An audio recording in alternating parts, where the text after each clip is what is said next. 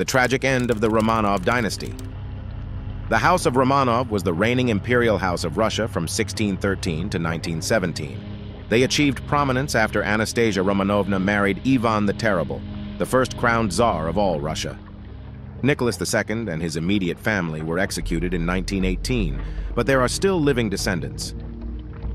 Origins to 18th century. The Romanovs share their origin with other Russian noble families, tracing back to Andrei Kobila in 1347. There are different theories about their ancestry, but it may have been more ordinary. One of Kobila's sons, Fyodor, had descendants who adopted the name Romanov. They also had a connection to the Rurik dynasty through Fyodor's mother, Evdokia Gorbataya Shuiskaya. Michael Romanov I is a ninth-generation descendant with a link to Dmitry Konstantinovich. Rise to power. The Romanovs traced their lineage to the ancient Principality of Moscow and were descended from the Rurik dynasty, which had ruled Russia for centuries. However, by the late 16th century, their family had lost much of its prominence, and they were considered a minor branch of the Russian nobility. The Romanovs' initial obscurity was in stark contrast to their later exalted status. In the early 17th century, Russia was in a state of crisis known as the Time of Troubles, following the death of the childless Ivan the Terrible and the subsequent political instability. A council of Russian nobles was convened to elect a new Tsar who could restore order. In 1613, at the young age of 16, Mikhail Romanov was chosen to be the Tsar, marking the beginning of the Romanov dynasty's rule. Mikhail Romanov's early years as Tsar were marked by significant challenges. The country was in disarray, and his rule had to navigate a precarious political landscape.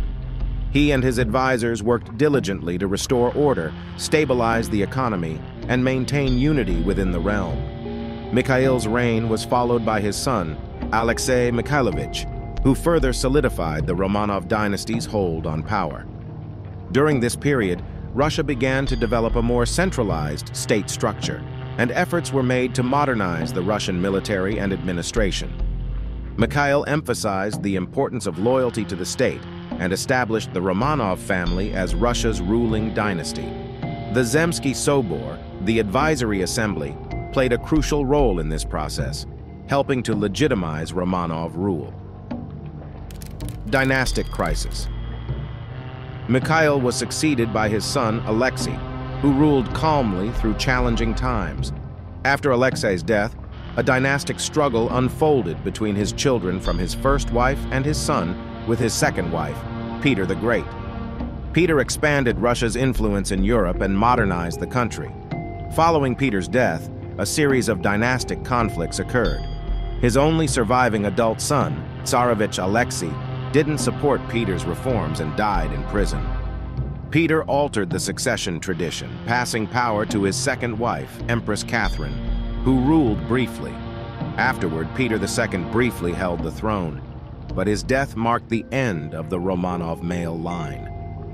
Anna I succeeded Peter II and designated her grandnephew, Ivan VI, as her successor, aiming to secure her father's line. However, Ivan's reign was short-lived, as he was overthrown by Elizabeth Petrovna, Peter the Great's legitimate daughter. Ivan and his parents later died in prison. House of Holstein-Gottorp Romanov. The Holstein-Gottorps of Russia, who were descended from Peter the Great through Anna Petrovna, maintained the Romanov surname. Empress Elizabeth of Russia appointed Anna's son, Peter of Holstein-Gottorp, as her heir in 1742. He married a German princess named Sophia, who became Catherine the Great after Elizabeth's death in 1762. Catherine's son, Paul I, was proud of his connection to Peter the Great, but there were rumors about his true paternity. To prevent succession disputes, Paul enacted the strict Pauline laws, which regulated the Romanov succession based on semi-Salic primogeniture, required Orthodox faith for rulers, and demanded consorts of monarchs and their heirs to have equal royal birth. Alexander I later added the requirement of equal birth for consorts of all Russian dynasts in the male line, in response to a morganatic marriage in 1820. Age of autocracy.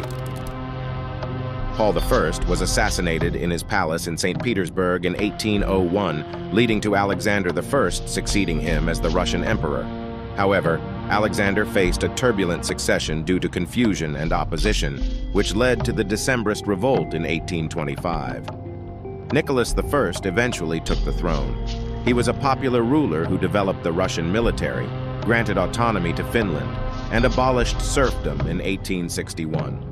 Despite his popularity, Nicholas's family life deteriorated in the mid-1860s, marked by the death of his heir, Tsarevich Nicholas, and his controversial relationship with Princess Catherine Dolgorukova.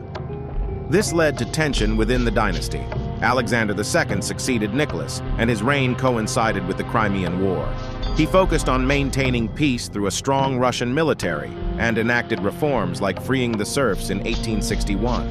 Alexander's family faced challenges with his wife, Empress Maria Alexandrovna, suffering from tuberculosis, and his relationship with Princess Catherine Dolgorukova causing controversy.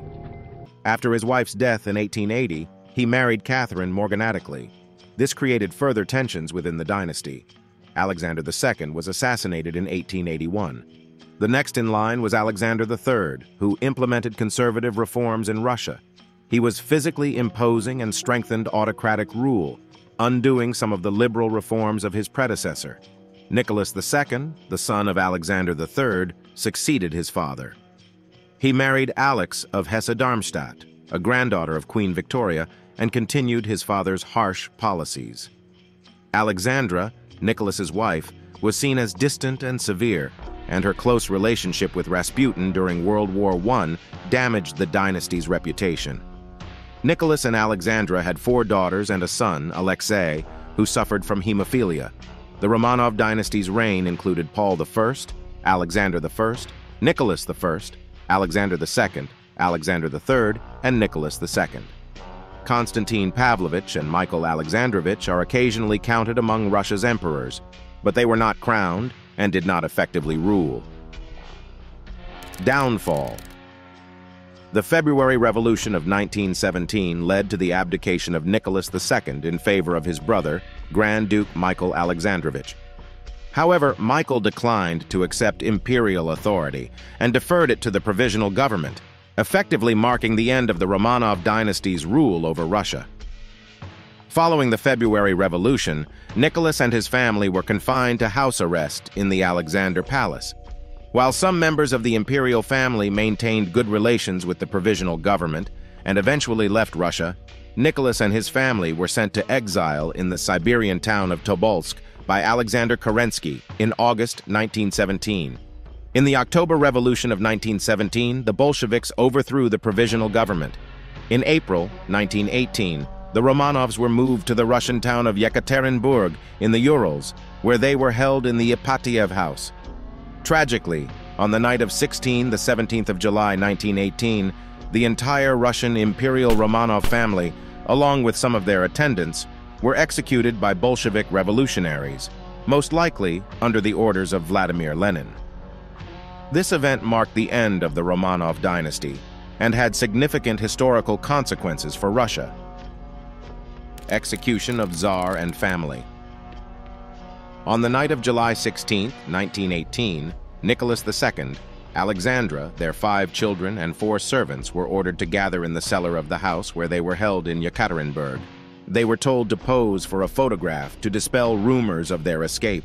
However, armed men suddenly entered the room and opened fire, killing the imperial family and their attendants. Some who were still alive after the initial gunfire were stabbed to death. The remains of Nicholas, Alexandra, and 3 of their children were discovered in 1991 and identified through DNA analysis 2 years later. Crown Prince Alexei and 1 Romanov daughter remained unaccounted for, fueling speculation that Anastasia had survived. Several women claiming to be Anastasia emerged in the years following the Russian Revolution, with the most convincing being Anna Anderson, who died in the United States in 1984. However, in 1994, DNA testing conclusively proved that Anna Anderson was not a Romanov, but a Polish woman named Franziska Szankowska. The murder took place in a dark room filled with smoke and debris, making it difficult for the gunman to see clearly.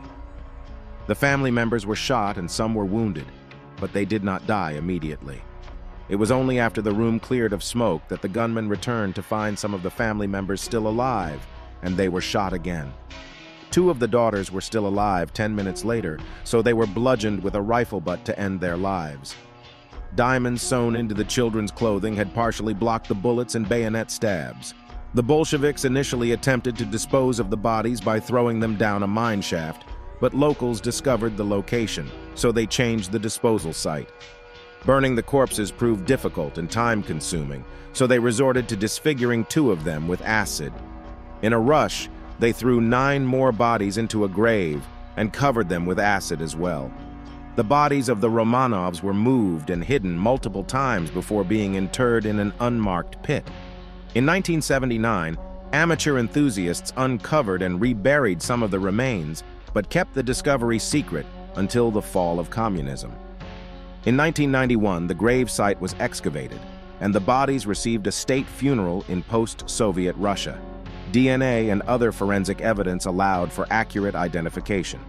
The Ipatiev house, where the murders took place, shared a name with the Ipatiev Monastery in Kostroma, where Mikhail Romanov was offered the Russian crown in 1613.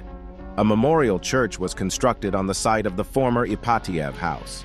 In 2000, the Russian Orthodox Church proclaimed Nicholas II and his family passion bearers, a title for those who died in faith at the hands of murderers, though not as martyrs for their faith.